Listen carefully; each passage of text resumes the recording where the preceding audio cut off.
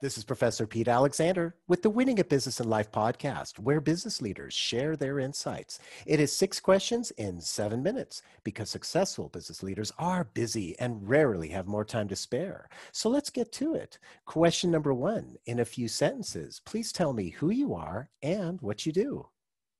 Hi, I'm Sheri Fink. I write books that inspire and delight kids while planting seeds of self-esteem and high achievement. I do this alongside my husband, award-winning author Derek Taylor Kent, under our business Whimsical World. Sheri, it is so great to have you on the show. Question number 2, what's the best thing about working in your industry? Wow. Okay, so when you're a children's author, which is, by the way, one of my childhood dreams come true, when you get up in the morning and you go to work, kids go to bed that night believing in themselves and the infinite possibilities for their lives. And in my book, there's no more rewarding job than what I do today. I love that. And as a parent of a couple of children myself, I absolutely, that resonates so wonderfully with me. So thank you so much for that. Question number 3, I have a fictitious book with that you can appreciate, obviously. Would you think most companies should read? I need that book. Yeah. I think the chapter that would be the most valuable would be, based on my own experience, walk away from what's not working faster. I like that. So Yes. what's not working faster? So can you elaborate a little bit on that?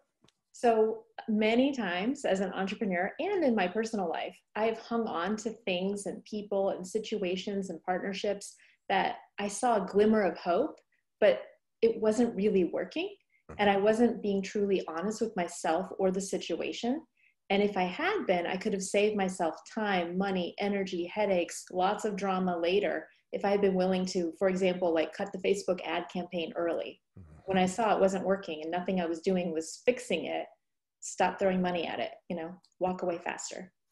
Very wise. And it reduced that stress that's involved with it when you're worried about it and it's not working and you just get more and more frustrated. I assume that. Exactly.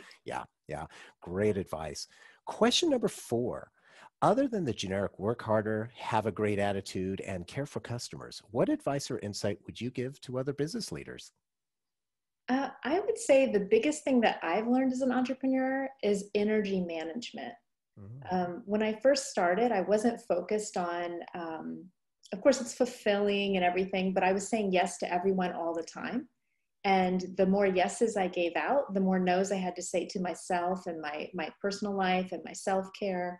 And what I have realized now, having been in business for almost 10 years, is that you have to say yes to yourself first and be very clear on what's a hell yes versus a hell no, so that you can create a lifestyle freedom, which is the whole benefit of being an entrepreneur if you allow yourself to say no to things. And I absolutely love the term hell yes, hell no. I know exactly what you're talking about as an entrepreneur myself. So thank you so much for that. Question number 5. What other business leader like yourself would you like to acknowledge and invite to be on my podcast? I would love to see Shannon Kaiser. She is an inspirational thought leader. She has, I think, 4 or 5 best-selling books now that are in the self-help personal development field. And she just has this energy about her. It's just something about her, like just even being in the room with her, it unleashes something within yourself about what you're able to accomplish. She's a very high demand speaker, and she would be amazing on your show. Wonderful. Thank you for that referral. I'll reach out to her. And our final question number 6. Please tell me about your first job. Well, my first official job was when I was 15 years old. I worked for a real estate agency. It was brand new. I grew up in a tiny town in rural Virginia, and this real estate agency was special because it was founded by women. And I worked for a team of 6 women. I was the administrative assistant. They got their first computer while I was working there. And I personally had never worked on a computer before, so I had very humble beginnings. So in high school, they got this computer and they just sat me down in front of it one day and said, "Hey, figure out how this works." So I played with the computer and I taught them things that I don't think either of us knew. So it was a really great opportunity to see female entrepreneurs like really owning their life and their business, and to learn how to use a computer at the most basic level.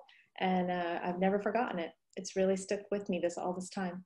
What a great story. Thank you for sharing that. And Sheri, thank you so much for being on the show. How can people find you? Well, you can find me on my website at sherifink.com. You can also find me on Twitter and Instagram at Sheri_Fink, and on Facebook at Sheri Fink Fan. Perfect. This is Professor Pete Alexander with the Winning a Business in Life podcast. Thanks for listening.